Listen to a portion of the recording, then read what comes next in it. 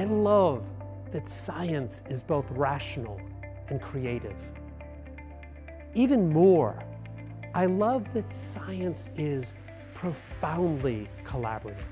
Every major discovery stands on the shoulders of smaller discoveries. Inquiry builds on inquiry, and the research of one group of scientists becomes the building blocks for another. Physiology today could not be more relevant. It could not be more critical.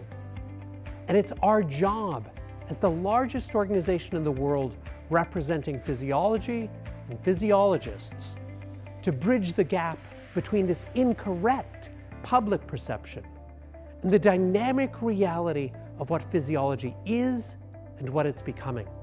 But like the science itself, we must keep evolving and changing and taking risks.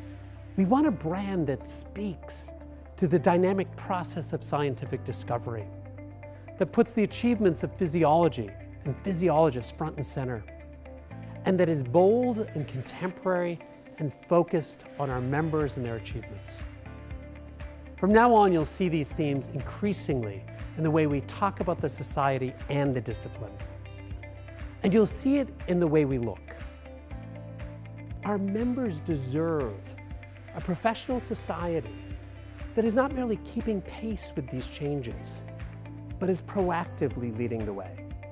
We need to make some very significant changes for us to be ready for the new world that we face. There's a new chapter for us to write.